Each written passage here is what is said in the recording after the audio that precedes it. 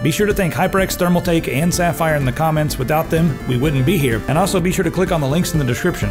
So we're at Corsair. They've got a new 330R. Actually, this is the 330R, but some things have changed. What's different? Right. So we've got a titanium edition, so it's a new color. We've also switched to an inlaid aluminum panel here. Oh, it's the real deal? That's the real deal. Previously, it was a texturized plastic, but we've upgraded to real metal here. We've also upgraded inside here. We've got a fan controller, so you've got a 3-speed fan controller for up to 3 fans, and the price stays the same, so it's still $89.99 retail. I think you should raise it. Yeah, well, we'll see. Our audience would like to pay more, please. Yeah, well, hey, if you want to pay more, that's fine with us, for sure. I think they will. And then moving on right along, we got the Blackout Edition here. Yep, Blackout Edition, largely the same, just a different color, so you get a little bit more options here, but same $89.99 price point, unless you want to pay more. Yeah, we're definitely going to pay more. Okay, 100R. All right. And we also have the 100R Silent Editions. We have That's right. 2 new entry-level cases. So what can you tell us about these? So these are new entry-level cases, like you said. 100R shares the internal layout of our spec cases, which have been very popular. It has the more kind of refined front panel here that is reminiscent of the 200R, which is nice and clean. Exactly. So the 200R has always been a really good selling case.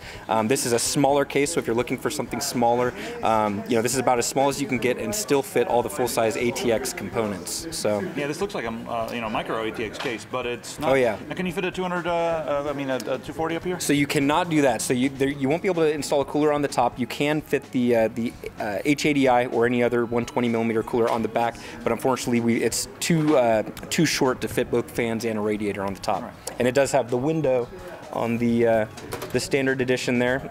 The Silent Edition over here has no window, but we've opened it up to take a look here. The other changes here is it's $10 more, and for that extra $10, you get sound dampening foam on all the panels, the side panels, front panel, and on the top we've removed those fan mount areas so you get a little bit quieter system, and we've also added a fan control switch on the back there.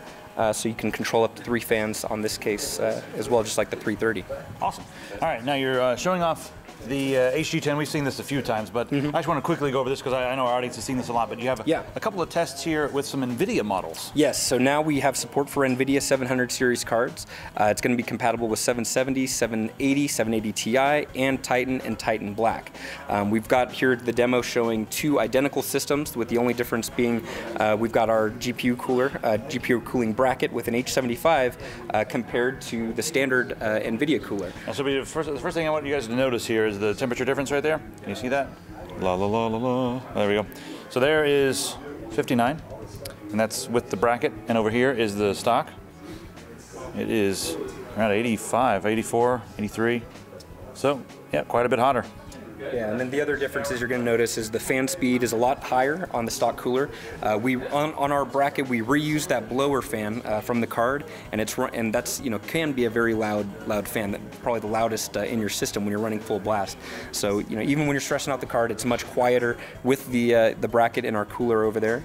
And the other thing that you'll notice is the frames per second are dropping on the stock cooler by about 5, 6, 7 frames per second. Really, that much? Compared, yeah. So the throttling a bit then? Exactly.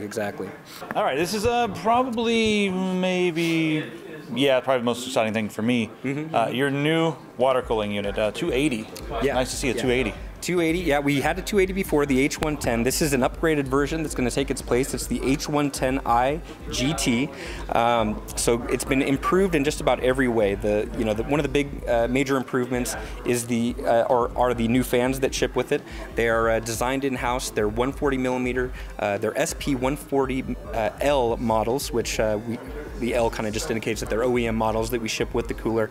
But we tested a lot of 140mm fans, and these are the best ones that we've ever tested, so we're really happy about them. I'm going to go ahead and put the mic in there. I'm not going to touch the volume. Yeah, go for it. Right in there. I'm not touching this volume so you can hear my voice, and now, there we go, that's the inside.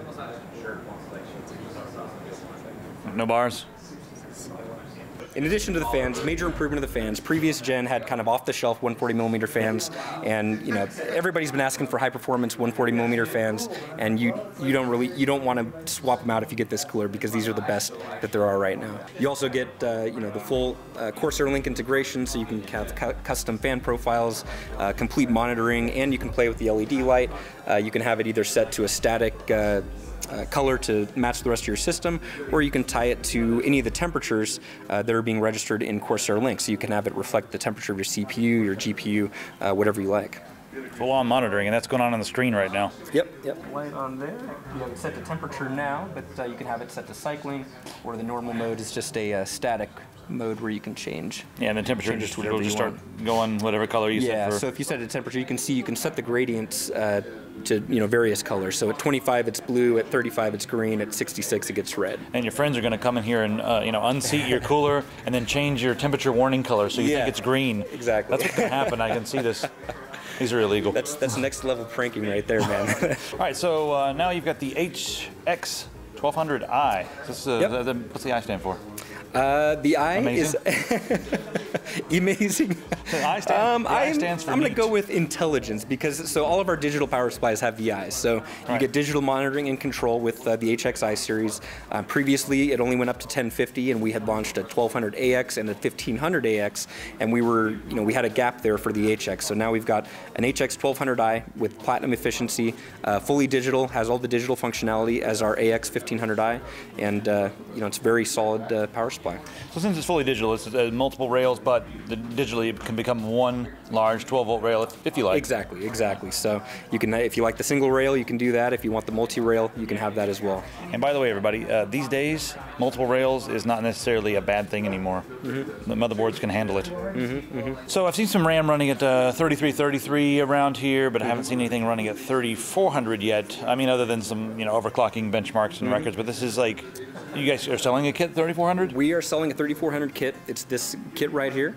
It'll be available before the end of the month from our online store directly. You realize this is going to cause some customer service issues when people get this and it's not going to work in their motherboard and stuff, right? Yeah. So hopefully, if you're spending $1,000 on memory, you're aware of what kind of motherboard you need to run it at those speeds. But you never know. People are crazy. Yeah, there's always going to be a few. But we actually have the memory running at 3,500 megahertz on this board. So this is the Gigabyte X99 SoC Champion board. One of the only boards we can get to run at these high speeds. So we've color matched the heat sinks. Nice. They look really nice.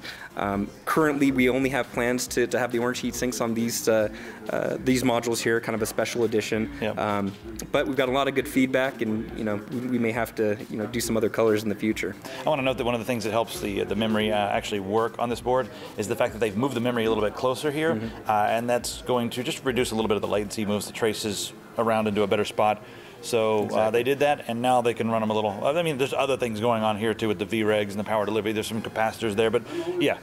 This board can do it. We've been able to run 3400 on the Asus Rampage board, but couldn't quite hit 3500. So this is the board that can really get the full potential out of the memory. You now have a Phison controller-based SSD. Let's talk about this for a minute. That's right. So we just announced this week the Neutron Series XT solid-state drive. We're using a Phison 4-core controller. So what this controller allows us to do is maintain and sustain very high transfer speeds, and we're showing it off in this Blackmagic camera here. So that's a spacer. There's two different sizes for the 2.5-inch drives. You got either 7mm or 9mm, and all these drives are 7mm. They come with the spacer just in case you have a camera or a laptop that still takes the thicker. It needs it, yeah. Yeah, exactly. So, this is a Blackmagic 4K camera that takes raw video, uncompressed.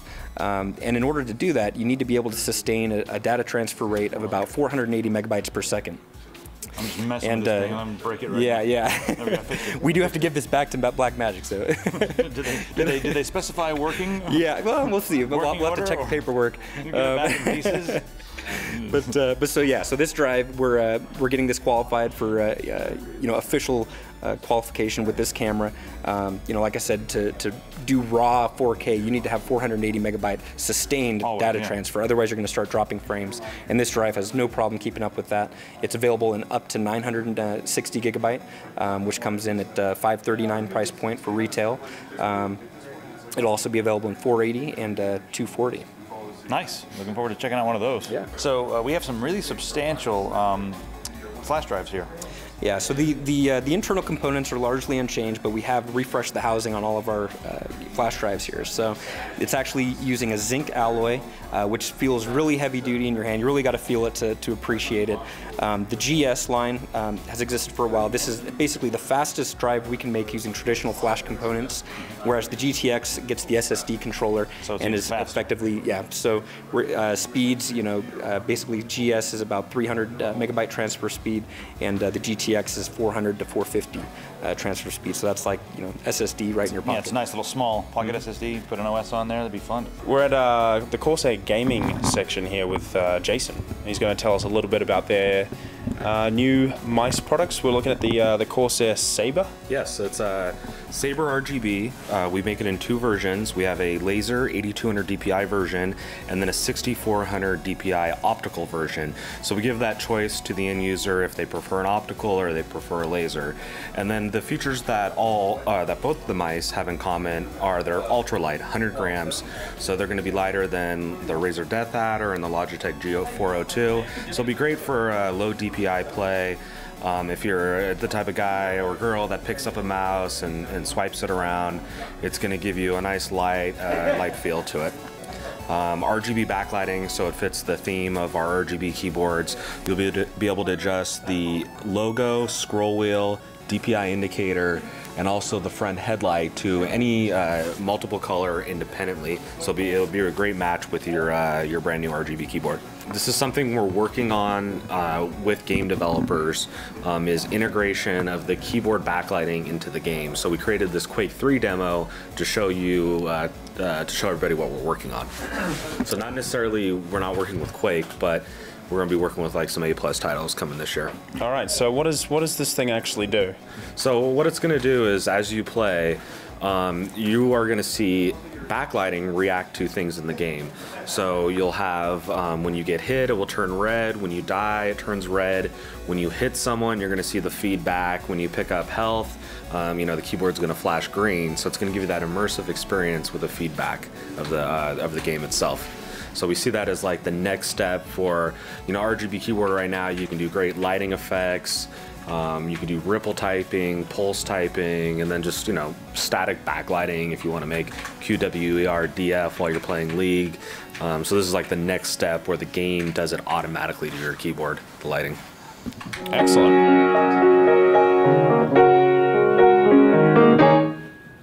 Oh, we are sitting here in Corsair's booth, playing some piano for you. They've got some new coolers, they've got some new cases, but baby, don't you know that the wind will blow, but the Corsair's cases will always glow with the RGB. Got that RGB.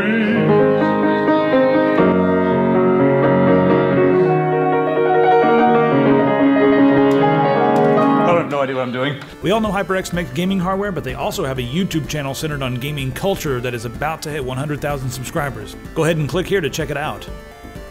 You may not know it, but Sapphire is sort of the AMD brand. They even make the OEM cards for AMD themselves. Click on the screen to see what's new and maybe some secrets. Thermaltake always has a lot going on, but this year they really have a lot going on and they have upped their game. Click on the screen to check it out.